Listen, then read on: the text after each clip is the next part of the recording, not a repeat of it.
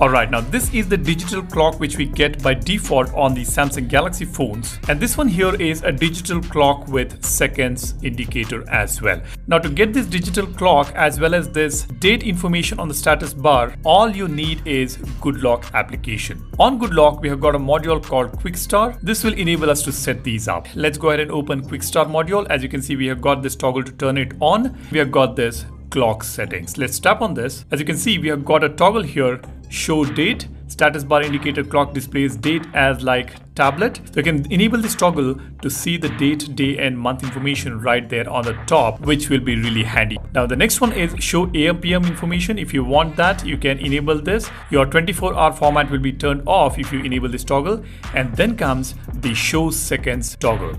Now if you enable this, the digital clock will get the seconds information as well.